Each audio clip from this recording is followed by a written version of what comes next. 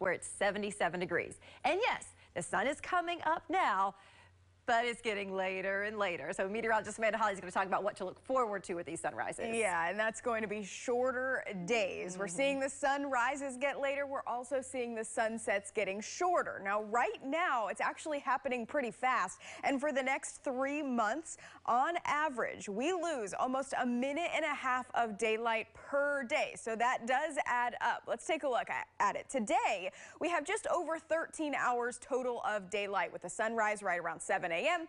and sunset at 8:07 p.m. But 1 month from now, we actually lose almost an hour of daylight with a total of 12 hours and 17 minutes of daylight. Sun rises a little bit later, sunset is a little bit earlier. 2 months from now, from today, we lose over an hour and a half of daylight. Now, 3 months from now, we do get to account the time change. So we fall back on November 6th. So on November 16th, 3 months from now, we see that sunrise happen right about now. But check out how much daylight we have.